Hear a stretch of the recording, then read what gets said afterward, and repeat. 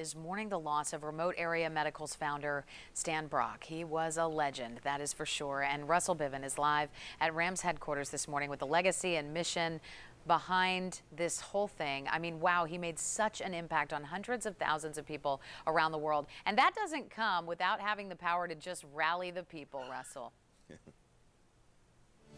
Yeah, I mean, well said. Rallying the people, some 125,000 volunteers, and we've been here talking with the folks at RAM this morning about how he valued these volunteers, how they really made this whole machine run, and how many of the volunteers now work at RAM full time. Some come from all around the country, some come from all around the world just to volunteer with Remote Area Medical. Of course, it's had great national exposure, talking about the great need, the great cause that it does, and Stan made sure that the mission will continue. It is all about the mission, and folks here at RAM have set that up. They set that up years ago with Stan to put a CEO in place and more of a board in place and different members here. So if something were to happen to Stan, this mission would continue that he loved so much. The promise he made in 1985 while in Guyana, that he promised people in that Indian tribe that he would help people in remote areas of the world get free access